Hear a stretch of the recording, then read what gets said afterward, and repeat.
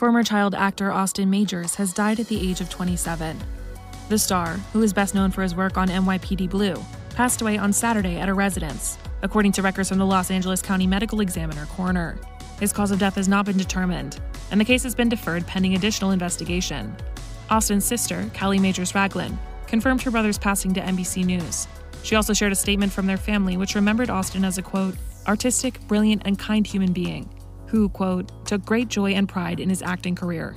The family also added in part, Austin was the kind of son, brother, grandson, and nephew that made us proud, and we will miss him deeply forever. Austin had a prolific career as a child actor, making appearances on NCIS, ER, Desperate Housewives, and How I Met Your Mother, per IMDb. He most notably portrayed Theo, the son of NYPD Blue detective Andy Sipowicz, played by Dennis Franz. According to his family, Austin went on to graduate from USC's School of Cinematic Arts and had a passion for directing and music producing.